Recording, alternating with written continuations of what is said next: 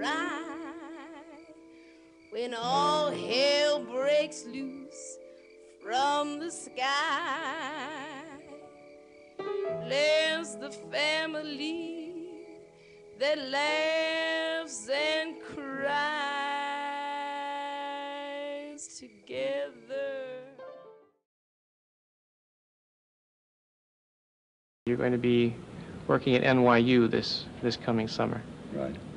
How do you like working with youth? It's been a preoccupation, another one in your work all these years. Well, I hope it continues.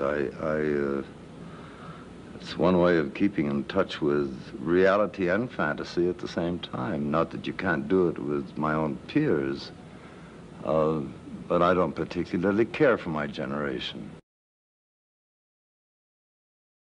I want you to go talk to him, and he'll see what he thinks about you. Maybe you could be his assistant.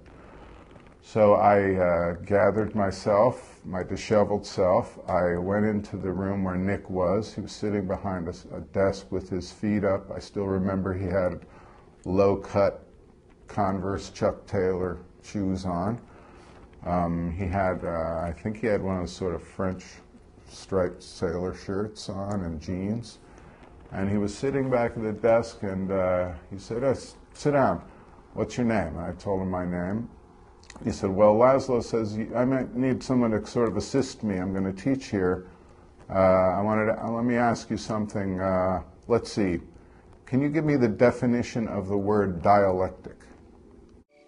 There's the family that laughs and cries